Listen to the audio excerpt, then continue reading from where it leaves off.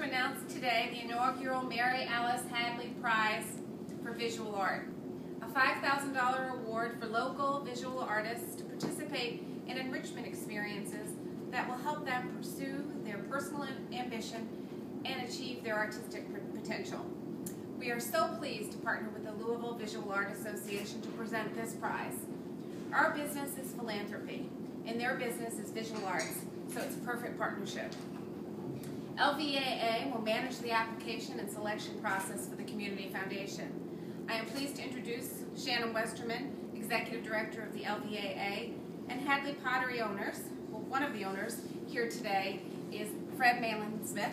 Thank you very much for being here. The prize is made possible through the George and Mary Alice Hadley Fund of the Community Foundation. Established in 1991, it supports the arts and humanities. About Mary Alice Hadley, and I know we'll hear a little bit more in just a few minutes. But she was born into a family of tile makers. You could say this business got started on a houseboat.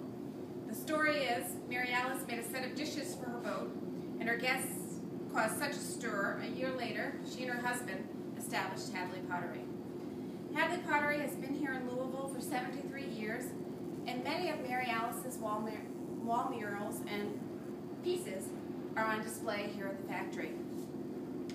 Everyone has a story about Hadley Pottery, and I'm no exception.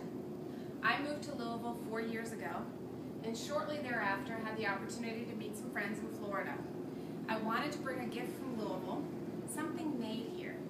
I found my way to Hadley Pottery, and I mean that, I found my way to Hadley Pottery. There was something about a pig statue across the street, right across from that pig statue.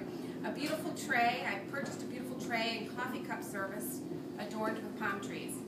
Every time I go back to Florida to visit this family, it's there on their kitchen sideboard.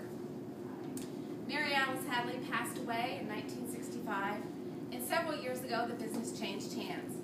I want to thank the new team for their commitment to Louisville and their interest in supporting this prize. Their artistic team has been working on a design for the Pottery Prize that will accompany the cash prize that will best remember Mary Alice.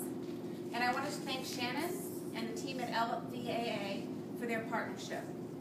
Finally, here at Hadley Pottery, you can't help but think the spirit of Mary Alice surrounds us. So thank you, Mary Alice, for turning out those dishes back in 1939. We hope this prize serves as a rich reminder of the importance of Hadley Pottery to the Louisville community.